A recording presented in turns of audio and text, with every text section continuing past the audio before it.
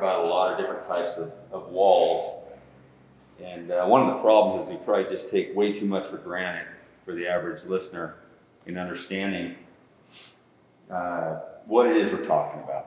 So we talk a lot about a hollow wall. Okay, this would be a hollow wall.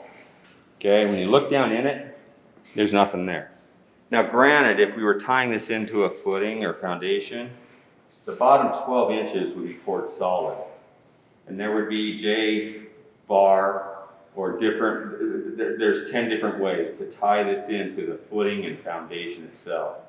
And so, but other than that, the wall we want to, the objective is, if we can keep it hollow by going with a stronger wall, stronger tensile strength,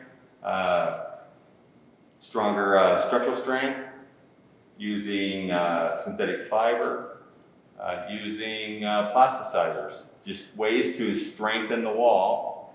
And the answer is yes, we can. I mean, there are walls that can be, there's some walls that are constructed that are printed with 500 psi. I can print with 3,000 psi, 5,000 psi. Standard type S mortar mix is around 2,500 psi. And so from there, we can start adding a myriad of different additives. I mean, we have color, okay? If we want a cantilever, then we're gonna have, you know, liquid adhesives. There's powder adhesives. So cantilever, if every pass, I wanna go like this and this and this. In addition to that, there's, you know, there's so many different types of products and additives that can be added. And not only that, I mean, this is traditional, this is rebar. I'm gonna drop it on the floor. You ready? Okay. Okay. This is basalt rebar, 30% stronger, okay? I can carry 50 of these on my shoulder upstairs. You're never gonna do it with traditional number 4 steel rebar. There's so many new technologies that just nobody is using. And it's just ridiculous to me. I can't fathom it at all. Now granted, this is available at every Home Depot, and you know, Gator Bar isn't, but it's a much better product, much stronger product, okay? Rebar is just disastrous to concrete. It swells, it rusts. This is the reason that in many cases, concrete is, you know, a 50-year life. This is one of the main reasons, because this is how you structurally strengthen concrete with rebar, number 4 rebar, verticals, horizontals, all tied in and poured. But it's also one of the worst enemies to concrete. Most people don't realize that. So it gives it tensile strength, which concrete traditionally does not have. But you can start using different types of fibers, and you can get concrete that is as strong as you want it to be. They built concrete that was 50,000 psi back in the 50s. That's just off the chart for most people, unless they're in post-tension construction or they're building high-rises. You know, you talk to the average residential contractor about 50,000 psi concrete, and it's like BS, okay? They don't believe it. So, one of the first conversations that needs to be had is, what kind of a wall structure do we want to have?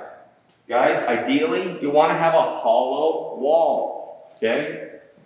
So over here, move some stuff around for you. This would be a wall with internal mortar support. So when I'm talking about internal mortar support, I'm talking about a wall where we use the mortar itself to give additional strength. Typically, you'd see this on an exterior wall, but it's not necessary. It really gets back to what mix are we starting with, okay? People call us all the time and start asking us, what's the structural strength? What's the tensile strength? It depends. My hell, there's 1,000 different mixes that can be used, okay?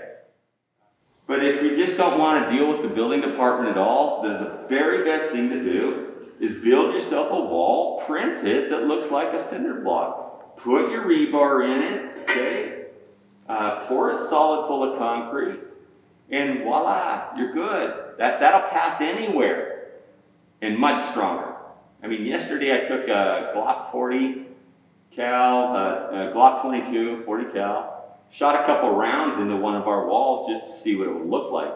Just amazing. Shoot it into a cinder block and see what you get. Blows the thing apart, okay? Just not even close to the structural strength of a wall that is monolithic poured using 3,000 to 5,000 psi.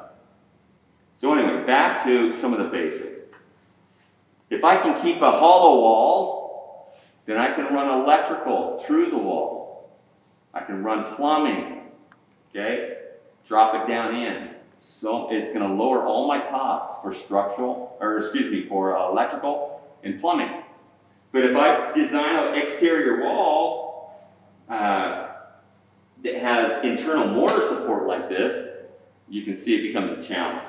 Now we got to come in through the top plate, 8 foot up, drill holes, drop down in to try and get our electrical and plumbing where it needs to be. So if I can avoid this, guys, you want to avoid it, okay? Look at how it's going to impact all your other trades, electrical, plumbing, your venting, your low voltage for security and everything else. Okay? It impacts everything. If I can stay hollow, I want to stay hollow. The answer is you can stay hollow. It just depends on how afraid you and your structural engineer is of the building department.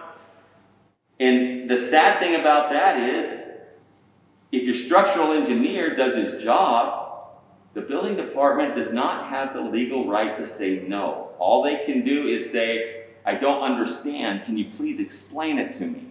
Okay? But if we want a coward, and sometimes that's the smartest way to go, that's the smartest marketing approach, is give them what they understand.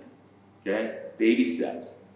So we'll give you internal mortar support. You want it this, you want this, you know, every 12 inches. You want the radius of these to be every 24 inches. That is what your engineer will determine once he gets the lab results of the mix you intend to use. And then you have to use that mix. Okay? But there are a myriad of different mixes.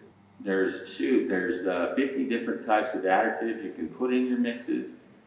It changes the cost of your mix. So something like this, we can print this for about 1/2 cent a cubic inch. You start getting into mixes with synthetic fiber and all these different other additives, your mix cost is going to go up. But your labor cost for all these other trades is going to go down. Anyway, I hope that answers a few questions about the difference in walls. Hollow wall with internal mortar support, okay? Internal mortar support, that will work in some places. In others, depending on the mix you're using, you're going to have the rebar as well.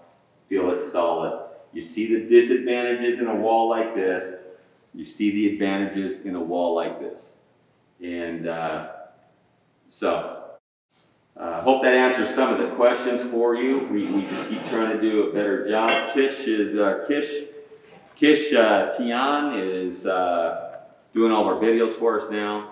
She don't like the old ones and the way we were doing things, so you can't tell, but I'm smiling. So you'll see a lot better quality and a lot more videos out there. That's all she's doing every day, is just shooting videos, making sense of all of this.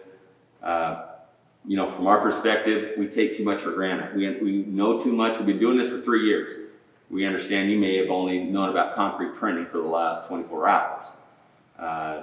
And so she's been very valuable in coming in and saying, I have no clue what you're talking about here. And we're like, what do you mean? Hollow wall. Wall with mortar support. Hollow wall. It's like, yeah, let's go do a video. Let's explain it to people, make sure they know it. So she's very valuable to what we're doing here. If you got some videos and ideas that you would like to see, stuff that we haven't shown you, okay, send her an email, Kish, K-I-S-H, at mudbots.com. So I'm sure she'll make that available to you. Anyway, let her know what you need. Let her know what you'd like to see. We'll put it online for you. Anyway, thanks.